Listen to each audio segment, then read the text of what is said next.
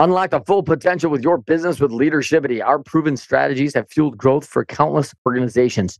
Ready to elevate your leadership and scale your success? Book your free 15-minute consultation now. Click the link in the show notes below and let's make your business soar. I think for kids out there today, that's, my tip of the day. Surround yourself with some advisors that can really steer you in the right direction. Be aware that people will ask you to do things that maybe not, the best thing for you in the end. It may be the best thing for them and they may sound like it's good for you, but it may be good for you short term, but not long term. And so, got to consider this as a holistic approach and what you're trying to accomplish in this.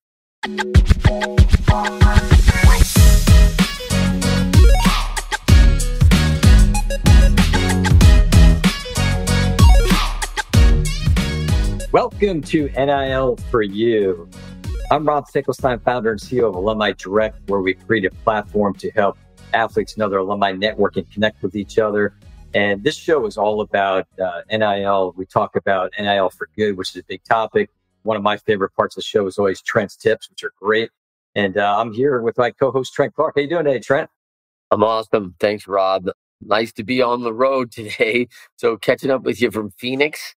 And always thrilled to be joining Rob Finkelstein, CEO of Alumni Direct, on the NIL4U. Another interesting week of more interesting articles and things that are going on in the community and the world. So excited to get into it. As the CEO of AIM for NIL, we just love the education side of NIL, and it just continues to develop in so many ways. Yet, in the same time, it feels like as we read some of these things, we see some circular, like it's coming back to certain things. Are you finding the same thing? Yeah, absolutely. And some of the things, it's funny, it seems like all roads keep going through LSU and Stanford. I mean, some of these schools are really doing a lot with NIL, and each week we keep seeing stories from those schools. But definitely some unique stories this week that we're going to cover. Looking forward to the Trent's tips too, as we talk more about some of the advisory roles and things like that, that people should be seeking. Let's cover that first NIL for good. Yeah, let's dive into that one. We got another LSU story, by the way, that dives into another young man who's just doing tons of good work to help fight cancer. Amazingly, jump into this thing. Yeah, actually, it's so this guy, Josh Boutwell, is the sports editor and beat writer for the Troy Trojans. And so he got the unfortunate news that he had stage 3 cancer.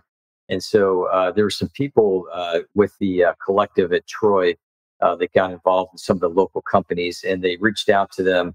And they've got the one athlete there. And if we could scroll a little bit further there, we talk about reaching out to Dell. Modern technology here, folks. Dell Pettis. Did I pass it? Oh, there you go. There's Dell Pettis. And so Dell got involved in working to put things together. And so this is just another example of ways to how athletes are getting involved in raising money to help causes out. So just helping, as you can imagine, with cancer, there's a lot of medical bills and a lot of challenges that Josh is facing. And it's great to see the community rally around him. Yeah. I mean, it's just funny because we're back to LSU, just these kids like creating environments. And I think that the more creative these kids are getting and seeing out what's out there and what can happen, it's just making it better and better. And obviously, this young man, coming up from LSU and, Dell Pettis stepping in to, get this thing at champsraise.com. That's just, kids are getting ideas that I don't know if they even thought of on their own, but they're seeing other student athletes model it. So it's really impressive. And obviously, this is local, right? This is a local initiative. It's a guy who's doing a great service and involved in the community in Louisiana. And he's obviously a popular guy. And people are taking an absolute stance to assist this person where they have a need. And so it's cool to see these athletes come alongside and get involved. Yeah, for sure. And I mean, do you think there's like guidance coming from some of these different, whether it's the collectives or the companies? I mean, what do you say? Is it more the athletes finding it or more some of the people around them? Yeah, it's a good question, right? Where the source is of things or where they start from and all that good stuff. I really don't know the answer to that. I think a lot of people are watching, NIL for Good and the Sports Philanthropy Network. And, it just doesn't take a lot of energy and effort to find somebody in need. That's a pretty easy find right now, right? Sure. So if someone has a heart for it, something can be created very quickly. And our friends over at the Sports Philanthropy Network are really good at this, right? And have helped a lot of athletes out and devised plans and planning for how to maximize the exposure and earn as much for the cause as possible. And I think that as people continuing to do those cycles, it's just really important on who you choose as advisors that are going to come alongside and help you. So we're going to talk a little bit about that in our tips later. But I think we're going to see more and more of this, which is incredible. Yeah, I think it shows their character, and I got to imagine as they progress in life, whether it's being done in sports and working on going in their jobs or careers, or even like when let's say somebody's good enough to be drafted, to when the teams are looking to draft somebody, what do they do? So the next one just kind of funnels into that. Kind of a famous name that we talk a little bit about with this NIL for Good is there was a story about Arch Manning. And Yeah. everybody's heard of Arch, and they've talked about here he is. He's Eli and Peyton's nephew and Archie Manning's grandson, and he's at Texas, right? And he hasn't even played a down there yet, but he took the initiative to be on the platform. Is that there's a Panini had put out? I guess they had an auction, and Arch Manning had a trading card, and the trading card literally went for over $100,000, which is crazy. I mean, Wow. that's a whole that's a whole other business, the whole trading card industry, over $100,000. But what was great about this, and I think this is something to speak to his character and his upbringing, is that Arch donated that full amount to the Ronald McDonald House charities, helping out kids. It's a tremendous story there, Trent. Yeah, I mean, it's amazing. And if you think of any kid who's 18 years old who has the ability to give $100,000, I mean, like, there's just very few kids. First of all, there's not that many people who can earn $100,000 a year, right? And this guy, stepping up, he's getting a lot of opportunity. And like you said, a lot of opportunity. And he hasn't even played a single down yet for the University of Texas in a game. So it's an interesting deal. Obviously, with his name and his legacy, there's a lot of potential there for Arch. And people are pretty excited about it. I like this picture of him. He seems like a pretty sharp kid. And man, I mean, look at the size of this kid. Like he's just some little dude, man. Yeah, he's a big dude, like coming in, and it's funny, man. Like, what a unique family. I just feel like this is another one where everywhere I turn around, the Mannings are having impact. We talked about them starting their own media company. So a lot of just really fun stuff going on with the Mannings. And, kudos to Arch for getting involved with the Ronald McDonald House, which is, by the way, a fabulous charity that I have had the blessing to be a part of and even work in our local Ronald McDonald House in Illinois when I lived there and serve. And when you go into the Ronald McDonald House, you come to serve. And it's not an easy environment, man. I mean, these are families of children that these children are long-term patients and sometimes permanent patients at the hospital. So the chronic illness is really high and the treatment levels are, off the chart. And, when you see it, you get to look into the faces of the moms and the dads and the siblings too.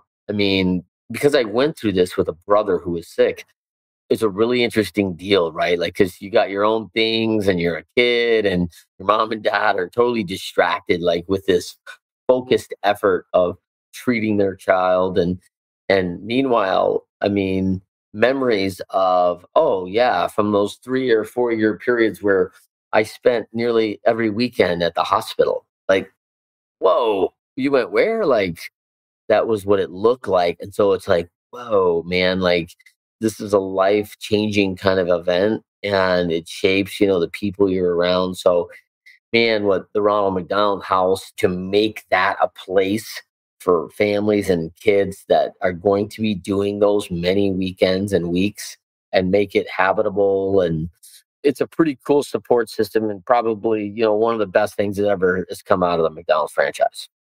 Yeah, it's awesome. I mean, I love hearing stories like that, and just these organizations out there. And again, once again, kudos to Arch for doing that. So let's kind of let's turn into some of the stories that we caught on this week. Yeah, this one I love because of we talked a lot about the shoe deals, right? And most of these universities have agreements with one company. So they are signing on a campus-wide agreement, and now you're picking your your favorite brand, right? You might pick your Under Armour, which I'm, certainly repping. You're repping the brand. Yeah, I am repping, Under Armour today. And you may pick Nike, you may pick Adidas. Like, there's a lot of stuff going on there, right? But these other brands are coming in. And this is a great article about the young lady, Harper Murray. She's a player at the University of Nebraska, which is one of the top programs in the country. And man, it's so cool how she's repping this brand. And it's a pretty small brand, Avoli. But these are the volleyball shoes that the women want to wear. And I don't know if they make men's shoes or not, but this is a relatively new, and players love them. So, she's repping that brand, talking about, but at the same time, she will never wear that shoe in a Nebraska game in the Big Ten and in her Nebraska uniform. So it's an interesting dynamic to the brand to talk about a really high quality player like Harper and teaching these younger kids like, hey, this is a great shoe brand. And then, now you've got these travel programs. So you got a young lady who might wear Avoli's from time she's in 6th grade to her senior year. And then after that 6-year or 7-year program, she'll be wearing whatever the school tells her to wear. Right. So It's a dynamic that's going to keep shaping. And I don't think it'll last. I think it's going to change. Yeah, and I'll tell you what. I mean, it's interesting. I wonder if they can wear them when they practice, or even on the practice, if they're on the university campus and have an official practice, if they have to wear that, whatever brand it might be, or if they can in fact wear the Avoli's. And if they can wear the Avoli's, what does that do when they're practicing in it? But then they have to play in something else. I mean, I got to imagine that's a little bit. I mean, you want your feet to be comfortable for sure. Yeah. I remember back in the day, this is probably, man, I'm going to date myself here. Sorry, buddy. It's like early 90s. There was an athlete who had a shoe agreement, and, you couldn't wear the other shoes. So he painted, right? He painted the shoe to look like the shoe of choice. And so he still could wear his shoes. And I really appreciated that, because I recall us being under contract with a brand one year, and I had gone through 2 or 3 pairs of those shoes, and the shoes were causing me plantar fasciitis, right? So this wasn't great, man. Like, these were like shoes that were really messing with the arch of my foot, because they just didn't naturally fit that shoe. The shoes were great. There's nothing wrong with the shoes, but the design style and then the way my structure is of my feet, it just didn't match up. So all of a sudden I'm having issues. Like, I'm like, I can't wear those shoes, man. Like, I'll be out. I'll end up on the disabled list, or, the injured reserves if I got to keep wearing these things. So, like, there's a time and a place. And so it's hard, man. I think this thing is going to continually get tougher, because really, as athletes, we really recognize the value of our equipment and how important it is. And so it'll be interesting to see how the whole thing shakes. Yeah, no, I agree. I mean, I could see that being an issue. I mean, the last thing a player needs is to get injured because they're wearing something that's not a fit. And to your point, it's not. It might be great for 98% of the other athletes, but for the 2%, let's say, that's a problem. Yeah, they're gonna have to work that out. I mean, then you look at the numbers that they kind of claim in this agreement. Like, wow, how big they are, right? Like $4.85 million in cash Nebraska pays to Adidas pays to Nebraska, and then a $6 million product cap, right? So they're making a lot of product for that university. Of course, they outfit all the teams, so it's pretty impressive. But let's jump over to this last one on this article, which was, near and dear to my heart. You appreciate this, is that I like when people are coming alongside and getting involved in the sports that aren't so mainstream. And, here's Learfield jumping in with college rodeo. And I've met a number of college rodeo athletes from Tarleton State, from Cal Poly. And this is a big sport. And if actually the students and the alumni catch on to this, like, this is one of these things like hockey to me. And most people probably in the South don't always think, oh, hockey, that's a great deal. But my guess is we're talking about like an LSU is those fans saw that sport played very well on their campus. They would be like, we're going. This is fun. It's action packed. It's fast. We're going to learn about it. And you would have a very faithful audience very quickly. And I think rodeo is going to produce that, as this thing goes and people keep becoming aware of it. Yeah, it's interesting. I wonder how many programs in the country have rodeo, because I would have never guessed that was a college sport.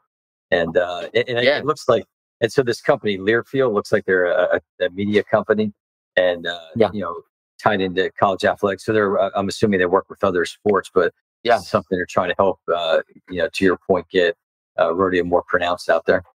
Yeah, and I think it's a great question. I was trying to pick up if they actually said that in the article. I mean, Learfield works with over 180 colleges, so they're very prominent. The Big Sky region, is obviously a pretty sizable rodeo area, right? And so you're seeing that probably WAC schools, the Western Athletic Conference, and a couple schools out that way are going to be much more prominent than others. But, you do have the National Intercollegiate Rodeo Association and the College National Finals Rodeo. And that's pretty awesome. As you see, that's been going on. The College National Finals has been going on since 1990. Wow.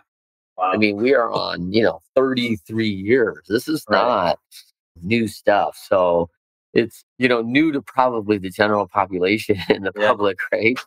But not new to first college sports, clearly.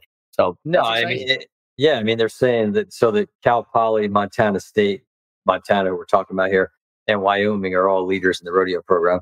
And then I'm sure it's, you get into, like you said, as it starts spreading out to other areas that, we'll get involved in that. Yeah. And I want to say there's probably, as a state, my guess is California and Texas have a lot of universities that have teams. So that's, pretty cool. They're two massive states, right?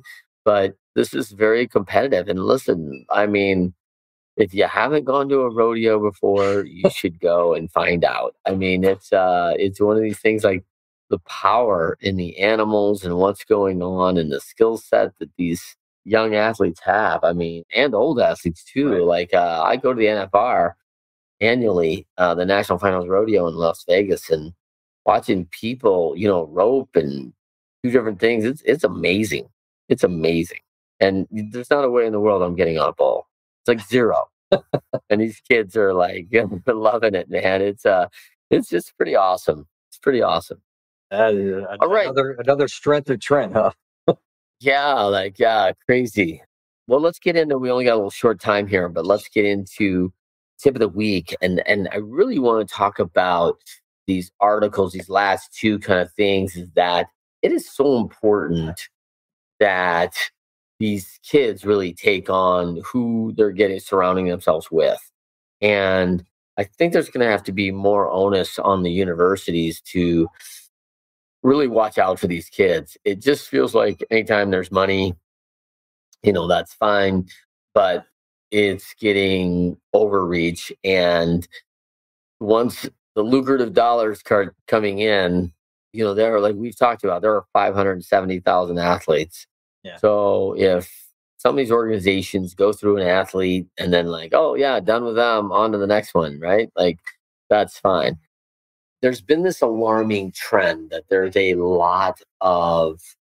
guardrails and guidelines with the NCAA around NIL, and it should be, right? There's guardrails for us as business owners, right, Rob, where, we pay taxes on a certain timeline and we have to do certain reporting, and oftentimes we need certification, and there's safety and considerations that we have to make in order for us to do our business. And so it's good that there's guardrails. And so this alarming trend I've seen is that one of the guardrails is that you can't promote performance enhancement products. You can't promote illegal substances, gambling, different things like that. I think drugs are off the list, marijuana and different things, even if those are some states that are legal. So you're seeing these things get, all of a sudden, it feels like, well, if that's the rule, how did we get in this deal with like a Death Wish Coffee, who inked a deal, and it's the first anonymous NIL deal, which I've never heard of. I thought that's pretty cool. This is part of what I really respect about the NIL is like the creativity of it all, right? So I do love that side of it. Now, here's the dark side of this. It's like, I don't think too many deals are anonymous anywhere. And, I hear a lot of, oh, this is an anonymous kind of donation. Yet within a year, everyone seems to know who made the anonymous donation, right? And so now, if this is an anonymous move to promote a product that is not allowed to be promoted by the NCAA because they classify coffee as a performance enhancer, then these kids are going to get found out and may lose a year of eligibility or take some punishment for this. And I hope that the brands care about that, but sometimes I just think that they don't. And I'm not making any, insinuation at Death Wish either. I don't know them at all, but we're taking a risk, and it's the risk of everybody else's eligibility and what they're doing, right? And, another one, an example was the New Trail Brewing actually, Company. one other quick thing that I just found in that article was just a little bit of a loophole, because it says it's after the third cup of coffee that becomes, so then what does that mean? So maybe so if you only drink one or two, you're okay, and you're not breaking NCAA rules. So that's interesting, and maybe that's how they're getting around it. Right? These loopholes and everything, right? And so it's funny, and that's the NCAA classification, performance enhancer beyond third cup, right? And I know there's these high-powered coffees with multiple, levels of caffeine, et cetera, but it just gets crazy. Another quick example is this New Trail Brewing Company, as they partner with Happy Valley United. Again, my assumption is maybe that's a restaurant or something like that, but very quickly they point to the fact that State Light, with $1.50 per case, State Light will be sent to benefit student athletes through Happy Valley United. So they're not technically using the athletes. This is just a company that's looking to support the athletes and support their collective. So the official beer of Happy Valley United, right? And so, they are claiming a somewhat endorsement of their collective, which is supporting the athletes. So this is back to this, is that enough arm length transaction that the athletes aren't necessarily promoting it, but yet they're getting money in from the promotion of the alcohol sales? So it's a challenging deal, and the lines get gray. Yeah, no, I agree. And I think the fans are becoming, in this case, the fans are buying the beer at the stadium, and that's what's, the $1.50 or whatever is going back to, to the collective. So it's, they're becoming that. It's interesting what they're doing with these different things. So, I did have a quick question on back to the, kind of like the advisory thing. So we talked about what should people be looking for? I mean, should they be looking at it, like the parents, for example? I mean, you talked about the NCAA maybe getting more involved, but from a parent standpoint, looking at to help their athletes out, who should they be looking for? I mean, is it legal? Yeah, I mean, I think it's really important to surround yourself with, resources and assets that are going to look out for your best interest, and not be driven by the almighty dollar or, fame and fortune or whatever malaligned, people are going for. Trusted advisors are just that. They're trusted because they're looking out for people's best interest. And you and I both know, Rob, that comes with hard and sometimes tough decisions, right? It's not easy to say no to somebody who's offering you $250,000 when you're a young person and, wow, this sounds pretty good. Like, how illegal is it? There's a question you should never be asking, right? No. And so, as we surround ourselves with people that are going to be advising, you want probably someone who understands contract and contract law, possibly a lawyer, and does agreements. You want people to understand the entrepreneurial aspect of business and taxation. So tax advisory is important. Wealth management becomes now a matter of importance. Like, what am I going to do with the money that I make, and how do I invest that money and take that to another level? Coaches that surround you are so important because they're looking out for your best interest too. You certainly don't want to bring the school or your university any shame or discontent and discourse. So having your advisory team at the school that you can talk to these things and make sure that everything's on. So this isn't just hey, I got an idea. Somebody called me. I'm going to do what I want to do, because I think that's going to get kids into a lot of hot water. No, absolutely. And I'm assuming those are probably some of the things that you do with the AIM Academy is just, when you're, working with these families and educating, just, those tips you were just giving are things that are probably commonplace with what you do. 100%. Like, and I think it comes back to, how we were raised, right? We know the difference between right and wrong. If it doesn't feel right, then maybe it is wrong. So, there's a lot of instinct and gut in there, and people will try to convince you, but I think typically we know what's good and right and what's not. So I think for kids out there today, that's, my tip of the day. Like, surround yourself with some advisors that can really steer you in the right direction. Be aware that people will ask you to do things that maybe not, the best thing for you in the end. It may be the best thing for them, and they may sound like it's good for you, but it may be good for you short term, but not long term. And so, got to consider this as a holistic approach and what you're trying to accomplish in this. Yeah, absolutely. So, well, another great episode, Trent. We covered a lot of ground, and look forward to each week sharing these different stories, the NIL for good, and all these other things, all things NIL. And just NIL can be a great thing. And I think a lot of that ties into the education. So we look forward to continuing to do this show and get some great guests on in the coming weeks. So thanks again, Trent. And again, I'm Rob Finkelstein and Trent Clark. It's been a pleasure. All right. Thanks, everybody. Thanks for being with us today. Always check out Alumni Direct. You can find them there. Also, you can, because you listen to the show only solely, you can go to aim4nil.podia.com and you can get 25% off your NIL Academy learnings. Just use code NIL4U. Thanks, everybody. Take care.